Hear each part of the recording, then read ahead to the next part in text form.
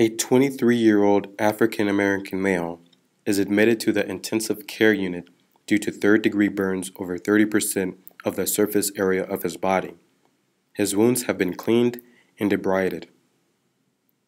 After 6 days, he develops a fever and his leukocyte count rises to 16,000 cells per milliliter.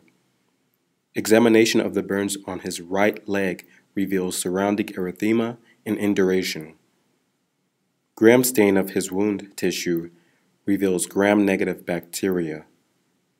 Culture on McConkey agar grows non-lactose fermenting oxidase-positive colonies. What is most likely the best initial treatment?